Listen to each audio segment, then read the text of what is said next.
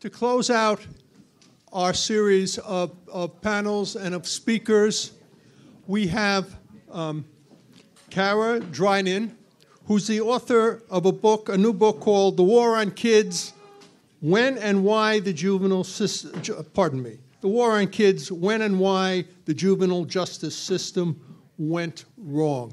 So without further ado, Cara, please. Good morning. It's almost good afternoon, I realize. Can everybody hear me okay? In the back? Okay, great. Thank you. Thank you for the introduction, and thanks to all of you for being here. I feel especially grateful to journalists at this point in history, so I just want to encourage you to keep at it. And congratulations to you for this particular fellowship. So I know that you've heard a lot about juvenile justice in the last couple of sessions and actually last couple of days. Joe had asked me to sort of step back and share with you my research, which that title introduction was a little off. It's How American Juvenile Justice Lost Its Way.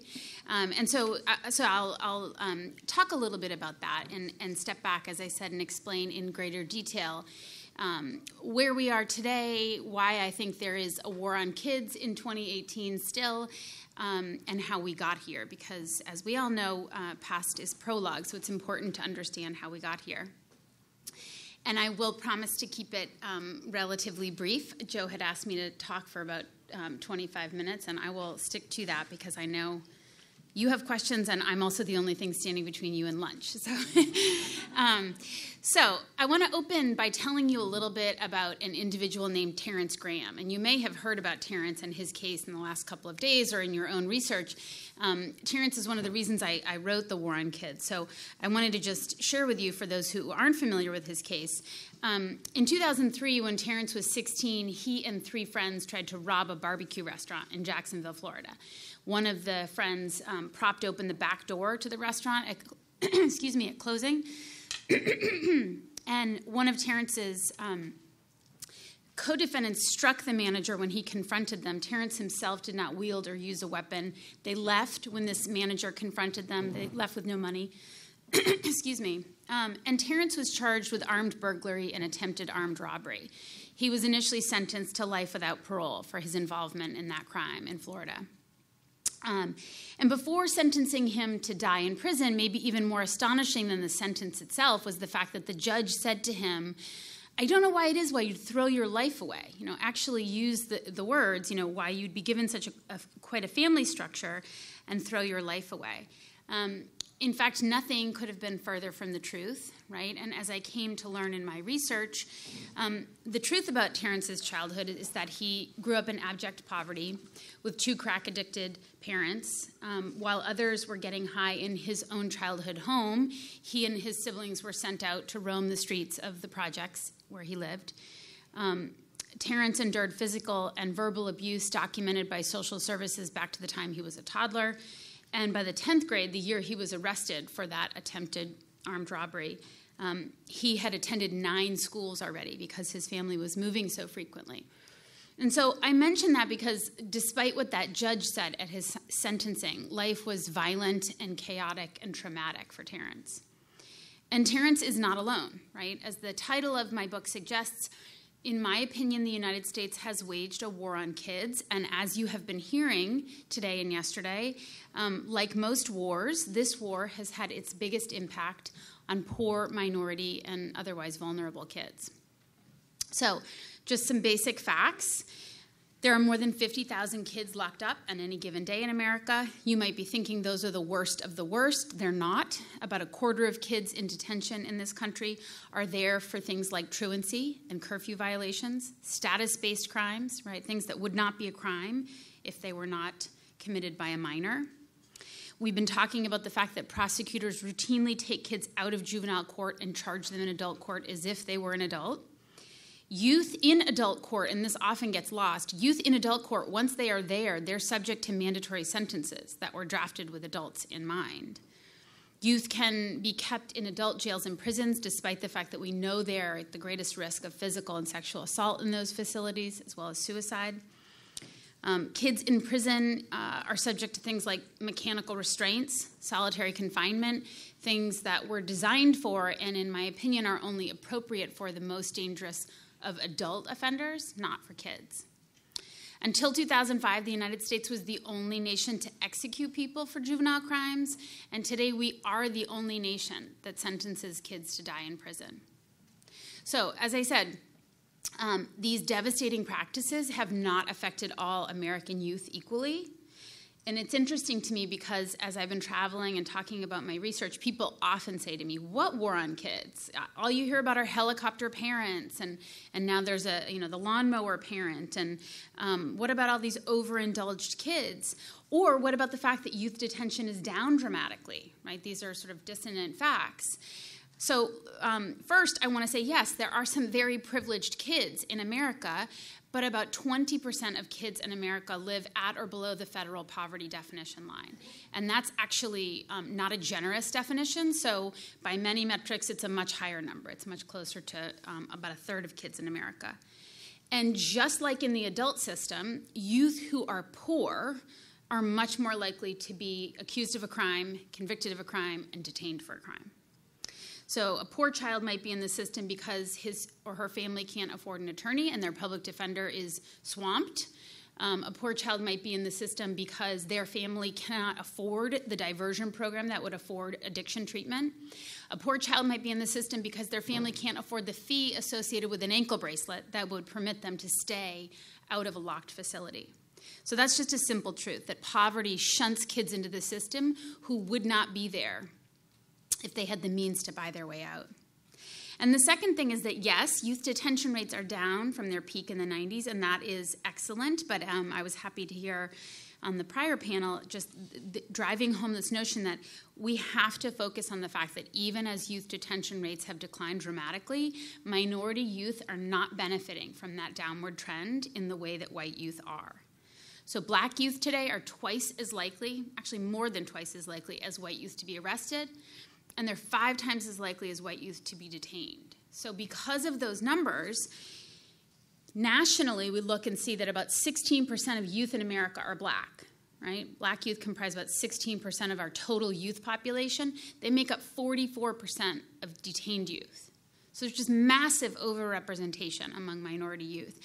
And actually, in some jurisdictions, that figure I gave you, that 16 to 44 overrepresentation number, in some states, it's even more pronounced, right? That's a national figure. So I work in Washington, D.C. I live actually in Virginia.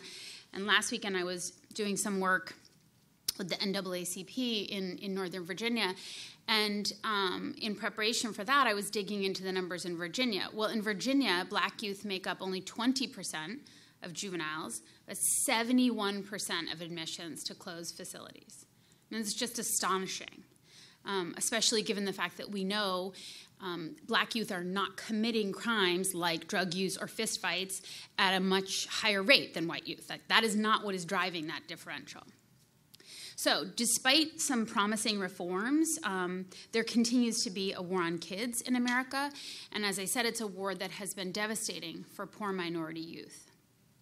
So at this point, I want to sort of step back, having talked a little bit about what this war on kids looks like, the extremity of our sentencing, and I want to answer the question of how we got here. As I say in the title of my book, How American Juvenile Justice Lost Its Way. Because I know, having gone around many parts of this country to talk about my research, people can't wrap their head around some of these facts. They think, how can a child be sentenced to die in prison when they're not old enough to get a tattoo or old enough to vote? Right? These are hard to understand concepts. So I want to spend a little time talking about how we got here. And the first thing I want to point out is that the war on kids, much like mass incarceration itself, is a very recent phenomenon. Right? So the U.S. invented the juvenile court model in Illinois at the end of the 19th century. It was not perfect by any stretch, but it was predicated on this idea, this shared idea that kids are different, right? This intuitive concept that kids, if they act out, if they're accused of committing a crime, they probably are in need of some social service, right? They're not requiring the same kind of knee-jerk incarceration that we would impose upon an adult. And over the course of the 20th century, every state in this country and all developed nations around the globe adopted that model, right, with the recognition that is just intuitively appealing and common sense. But something interesting happened in America. While we were exporting this idea that kids are different, and while developed nations around the globe were adopting that juvenile court model, we began to systematically abandon the idea that kids are different domestically here in the United States. And I think to understand that trajectory, I describe in the book that really the war on kids is a subplot to the story of mass incarceration. Right? So, as I said, this is a new dynamic. You all know we have more than 2 million adults and children behind bars in this country, and that's just an astonishing figure. What you may not know is how new that astonishing figure is. Right? So as recently as 1970, there were about 300,000 people incarcerated in this country. So that means that in my lifetime, we've seen an 8-fold increase in our correctional population. That's a massive explosion, right? And as you know, we have 5% of the world's population, 25% of its prisoners. The land of the free has become the world's largest jailer. Now, entire books have been written on that phenomenon, right, on how mass incarceration happened. If you haven't read those entire books, let me just give you a few headlines of that, right? Beginning in the 1960s in this country, violent crime was on the rise, right? And it remained on the rise until about the 1990s, mid-90s, steadily. And in response, politicians across the political spectrum embraced a tough-on-crime sense of politics, right? All politicians put more crimes on the books. They enhanced penalties for crimes. And you can do the math. As we sent more and more people to prison for longer and longer periods of time, our correctional population exploded. Okay, so as I said, mass incarceration has not affected Americans equally. 4 out of 5 people in America charged with a crime are poor. 80% of people charged with a crime are poor.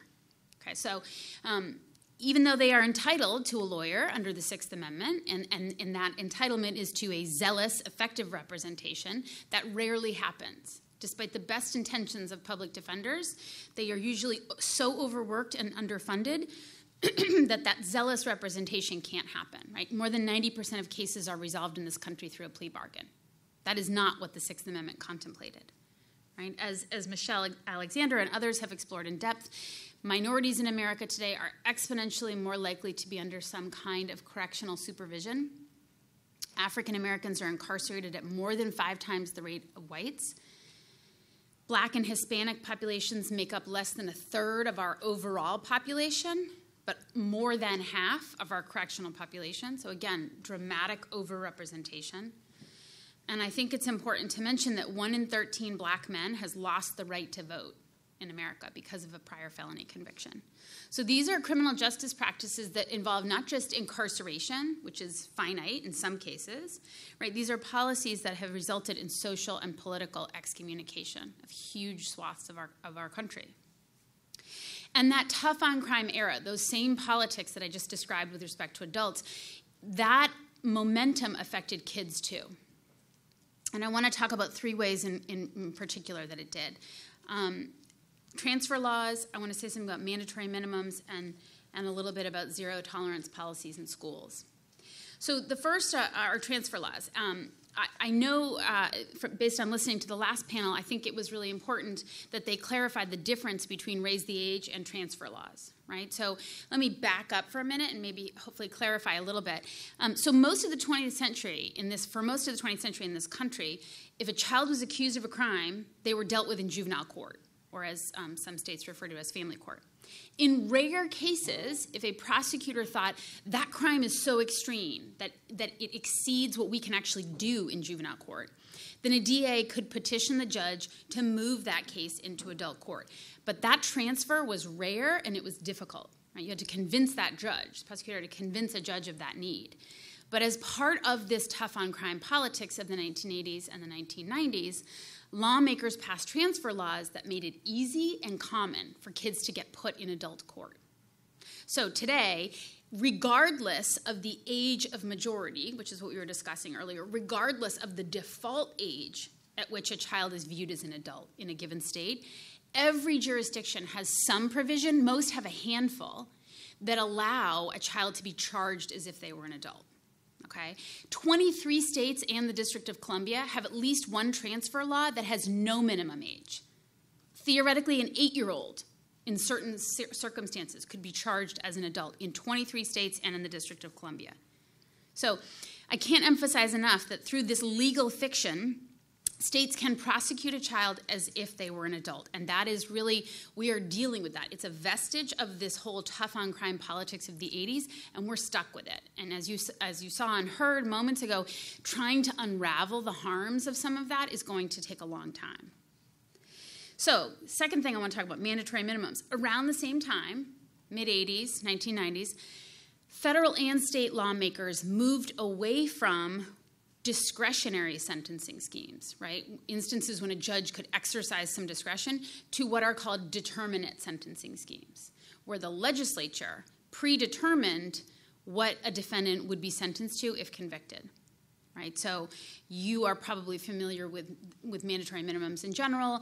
You may have heard of 3 strikes provisions, truth in sentencing statutes in some states that say if you are convicted of crime X, you will serve 70 to 80% of the term before you're eligible for release. So all of these were part of that movement to look at the offense rather than the offender, to dehumanize the experience of criminal sentencing and say the legislature has determined in advance any person convicted of crime X will receive sentence Y. So in my research, what's interesting is it's not even clear that lawmakers were thinking about the interaction of transfer laws and mandatory minimums. But this was the perfect storm for kids, because those transfer laws that I described made it easy and common for kids to land in adult court. And then once there, if convicted, they were subject to those mandatory minimums that were likely drafted with adults in mind. So that was really a perfect storm. And it's deeply problematic. There are only 2 states in the union that have recently said mandatory minimums are not applicable to youth because they were not designed for them and because they don't map onto what we know about kids and what brain science tells us about kids. So that's something I think would be, I would love to see more coverage on that issue, on that interaction. Iowa was the first state to come out and say, we're not going to have any of our mandatory minimum sentencing schemes apply to youth. And that was a case that involved 2 high school students who got into a fight over a $5 bag of marijuana. And one of the students punched the other and grabbed the bag. Well, he was charged as an adult. And because of the use of force, punching and grabbing the $5 bag of marijuana, he was charged with a second-degree robbery. Because of the fact that he'd been put in adult court and because there were mandatory minimums, the judge in his case had no choice but to impose a 10-year sentence, 7 of which had to be served before he was parole eligible. So you can just see the insanity of a situation like that, where because of this combination of transfer law and mandatory minimums, even judges who think it's unfair, their hands are tied in a situation like that. Okay, as if those 2 trends weren't bad enough, transfer laws and mandatory minimums, I want to say a little bit about the school-to-prison pipeline, a phenomenon with which I'm sure you are familiar. In the late 20th century, schools became a pipeline to the criminal justice system for some kids. And 2 things were driving that. One, as I said before, there was a spike in violent crime in the late 20th century. And so part of the response to that was this notion of let's put cops in schools to crack down on drug and related offenses. And around the same time, you've heard about the research from Princeton political scientist John DiIulio, who predicted this juvenile super predator wave, right? He was wrong about it. Once that theory was debunked and he owned it publicly that he had been wrong about it, the problem was that the train had left the station, right? And as you all know, states and local counties had adopted policies about youth that reflected this fear, this dynamic that kids can be threatening and harmful and that they are to be contained rather than fostered.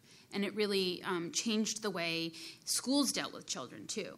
So in the 1990s, schools began to introduce security measures that historically were reserved for criminal justice efforts, right, for law enforcement measures. So surveillance cameras, metal detectors, drug-sniffing dogs, locked doors and gates. And as I said, the most visible part of this trend was the presence of cops in schools. They are referred to as school resource officers, or SROs, but they are law enforcement. And about a third of schools in America have SROs. Another 43% of schools rely upon private security. I have a middle schooler who is in a public school in Virginia. He has both. He has a cop in his school and private security. And SROs right now are the fastest growing segment of law enforcement. So you have police in schools along with surveillance equipment that we think of as law enforcement protocols, and at the same time, schools adopted zero-tolerance policies. I think of those as mandatory minimums for kids in schools, right? Predetermined sentences, sanctions for behaviors that, when imposed, take no account of the child or what might be going on for that child or why they might be acting out in the classroom, or maybe their behavior is reflective of a disability. No account for that. And so in 22 states, it's a crime to disturb school. I don't know exactly what that means, but I would say that it leads to enormous arbitrary, in some instances, discretion as to who is disturbing school. And sadly, the kinds of things that are driving kids into the criminal justice system for disturbing school are the kinds of things that 4 decades ago would have landed a child in the principal's office, right? That would have required some kind of disciplinary sanction rather than arrest. I also want to mention, while arrest is probably the worst case scenario for a child, suspension and expulsion are common and are equally damaging to a child. Maybe not equally, but closely behind an arrest. We know that students who are excluded from school as a punishment, even if it's for a day or more permanently, not only do they lose that instructional time, but studies show that they experience a sense of disenfranchisement, of social excommunication.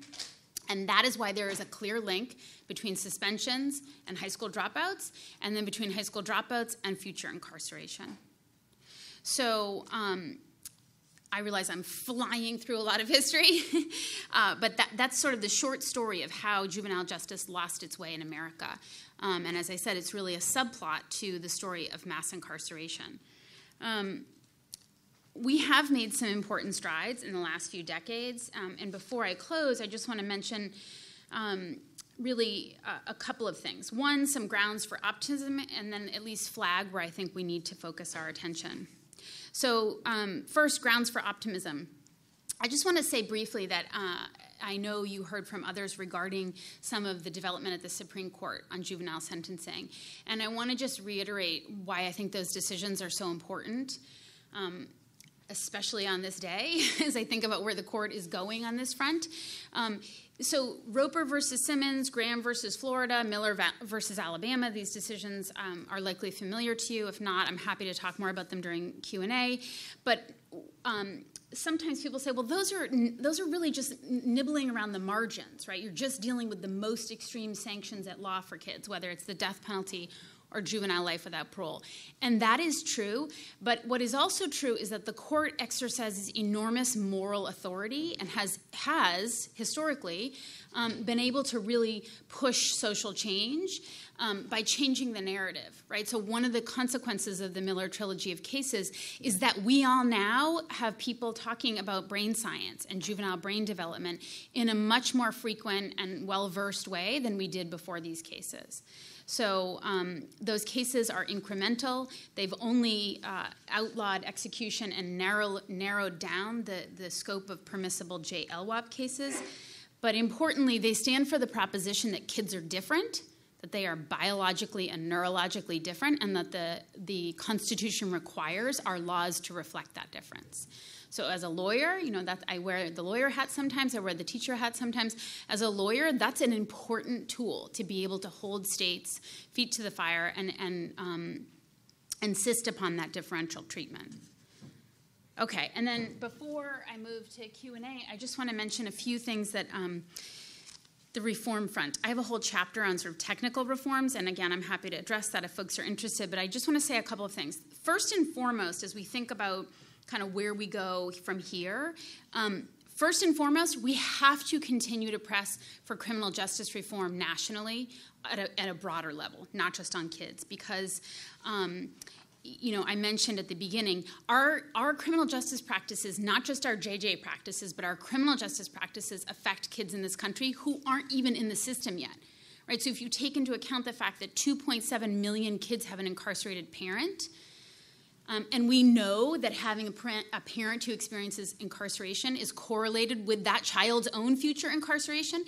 So these are kids who are being affected by criminal justice practices before they themselves have any interaction. I cannot overstate the difference in mood and tone and political climate from the point when I finished this manuscript to this day. And that's only been about 2 years. So you guys have an enormously important role in reiterating for America that we are not experiencing a historic crime wave, right? That, in fact, we are at a historic crime low, and that the blips that are happening in certain urban areas are just that. So far, they are blips. And seasoned criminologists will tell you they don't quite yet understand those blips yet. So the idea that they are indicative of some massive crime wave requiring a law and order regime is misguided and dangerous. So you guys are sort of on the front lines of holding that. We obviously need to work toward securing the implementation of those Supreme Court cases that I was talking about. There are some really positive signs.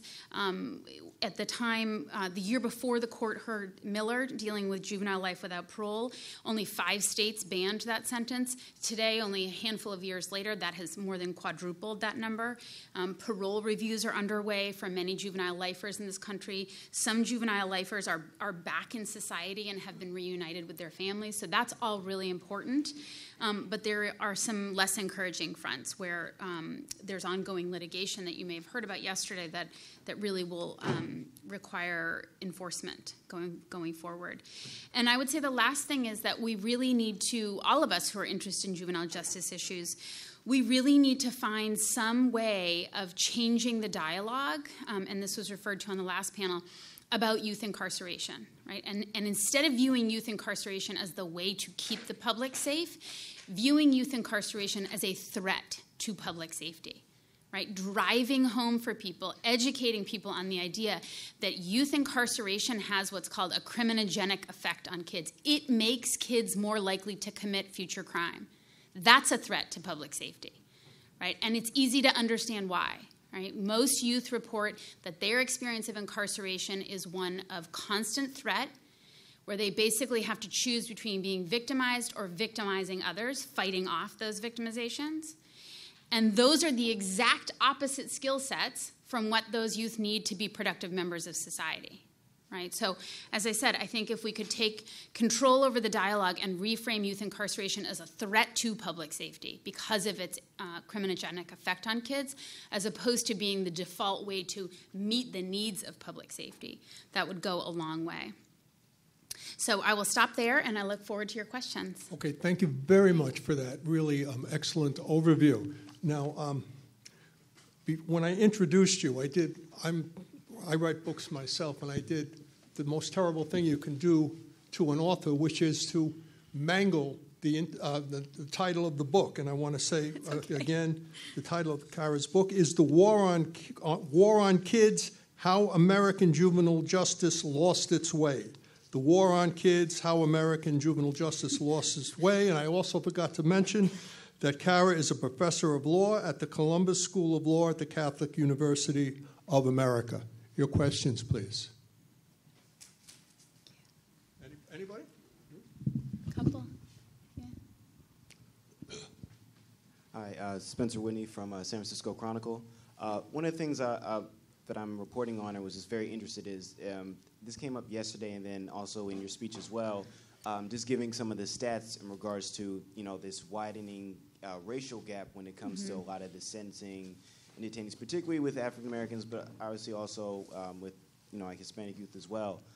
My question is, is there a certain way to address that now that it isn't being looked at in another way? For example, we've talked about like raise the age and resentencing laws, but it not necessarily basically trickling down to like a lot of African American youth and that type of thing. So what is kind of missing in that conversation, or what is the link that's not being connected so that that disparity can actually be addressed? Right. So one thing I would say is, and this is like not a palatable response. People think like, oh, data, that's not a very sexy answer. But the truth is what we need is data. And so, for example, again, I mentioned I was working with the NAACP in Virginia last week. One of the things in Virginia, I'll just give you that example, and I know from hearing other panelists and talking to folks in the field, this is true in other jurisdictions. In order to address disproportionate minority contact, we need to know exactly where that's happening. I mean, we have some rough metrics. I mentioned that black youth are more than twice as likely as white youth to be arrested. So we know that they're getting picked up on the front end of the system in a way that white youth are not. It is true for Latino youth as well, but slightly less egregious, disproportionate. So one thing we need to do is just be able to identify within states and counties exactly where those disparities are happening.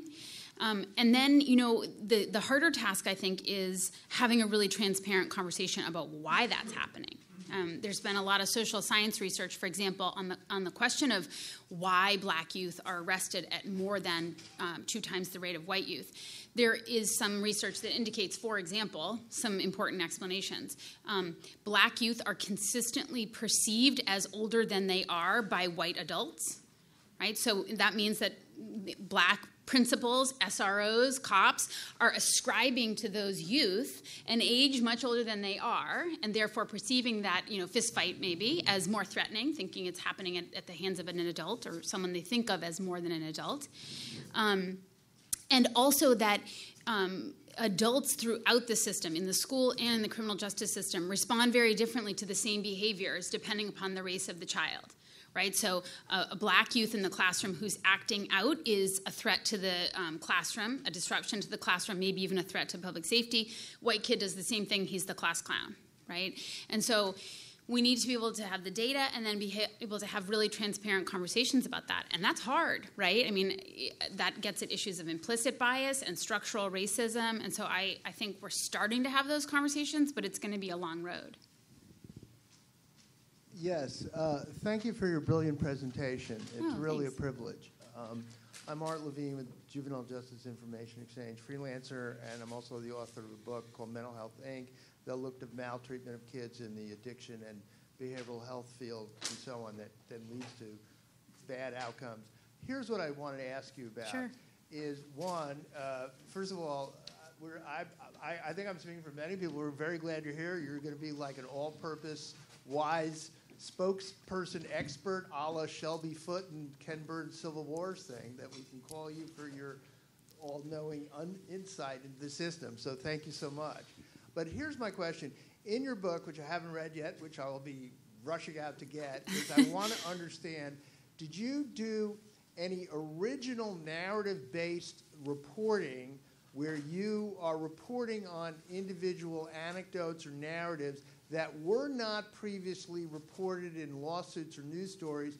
And if so, how did you get those stories, and what pointers might you have for the rest of us who are trying to tell, needing to use the narrative to make readers understand the data and analysis that you've so excellently provided. So thank you. Yeah, thank you. So that's a really important question. I do use personal narratives in the story, in the book rather, to tell stories, as you said, to do what you all want to do, which is humanize these experiences for the average reader. I did it in a couple of ways. So one is Terrence plays very centrally in the book because of the importance of his case in terms of setting in motion the changes in the legal landscape, and also because, quite frankly, when you look at his experience and then the profile of kids who end up in the criminal justice system, he's the poster child for how that happened, right, in terms of the combination of race and poverty and poor educational opportunities and a lack of intervention by social services when it probably was warranted, and family history of incarceration, and. So he was a very central part of this. He had already gotten publicity, though. Right? Yes, he had. Okay, so you're saying people who had not.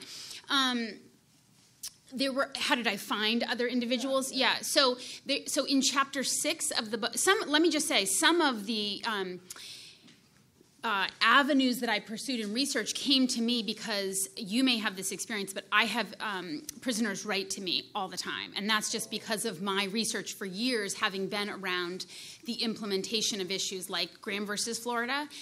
Before this was my first book. I typically have written law review articles. Talk about not sexy, around the issues of implementing these cases. But prisoners are very interested in those issues and often would reach out to me and say, here's my issue, and that would lead me down another path. There are 3 individuals whom I profile in a latter chapter of the book that talks about sort of going forward. How did I find them? One of them, George Toka, his case was covered briefly. He was the case. His was the case that was originally meant to be the case for which the court would deal on the question of retroactivity in Miller. So I dug into the story much more at length. His case ended up being rendered moot because the prosecutor offered him a plea. So it did not go to the Supreme Court, but that's how I found him initially, sort of a pending case. And then the others, other individuals, 2 of them were subject to a parole hearing in Massachusetts. And I was very focused on Massachusetts at the time because it was one of only a handful of states that was actually engaging in parole hearings. And that's how I found those individuals. But neither of those 2 individuals had their cases, really had they garnered much attention other than in the context of a group. And that was just a question of reaching out to their attorneys and asking them if they would be willing to speak and going down a list. I mean, Massachusetts had a number of people, and many of their attorneys, did not want to do that. So it's sort of going down a list, I would say. Okay, we have time for one more question. Okay. Jimmy, I work at KJZZ Public Radio in Phoenix. So just this morning I learned that 3 juvenile females being held at the Arizona Women's Prison are being transferred to a men's prison in Tucson to be held with the juveniles at that prison. So there are 49 of the males. And so my question is, what kinds of questions would you ask, and do you have any tips for a FOIA on that I wouldn't necessarily think of? And what kinds of questions would I ask on? Well, about that process. Like, I've already fired off a kind of an email, but just knowing what you know about juveniles being housed in. This is the first time. This is like a major policy change, and they're saying that they've gone back and looked at 5 years of data, and they think it's going to save them. It's going to allow for better programming, et cetera. But so I didn't hear the beginning of your question. You said there were 3 female youths. Yes, sorry, there are 3 female juveniles being held at a women's prison. Yeah. In our only women's prison in Arizona, and then they announced that they're being moved to be with the juvenile males, which is at an all-male prison in Tucson. Yeah. And they said they're doing this so that they can work together on, they can do their classes together, yes. They can do visitations together, but everything else is going to be separated, et cetera. So other than basic, why are you doing this, et cetera, I just wondered if you had any red flags go up or anything? None. Arizona has a number of issues that are really, unfortunately, the state has a bad record on a lot of issues on that front. So, I guess my questions would be, even if that's the right move to keep kids with kids, what kinds of protections are being put in place for the girls who are going to join an all-male facility, other than things like segregated showers, right? I would want to know what kinds of counseling services are available, how are they dealing with things around adolescent development, how are they actually tailoring the services to deal with girls? You may know that even as detention rates are sort of stabilizing in the youth system and in some states decarceration is happening, women and girls are on the rise. So you might ask about that and sort of what their plans are in the future on that front. Yeah. And I know you guys got to eat. It's really hard to be the pre-lunch. You are very patient. So any more questions before we bid a fond farewell? Thank you. Cara, thank you very much. Thanks so much for having me. Copies of your book, are they available online? That we can just post they're on them? Amazon. I have some postcards of the book that I'll leave here. And if questions come up and you guys want to reach out either email or phone, I'm happy to talk. I talk to journalists all the time. It's called The War on Kids. Yes, The War on Kids. The War on Kids. Okay, thanks, guys. We'll wait for version 2. Yes. The end of the War on Kids.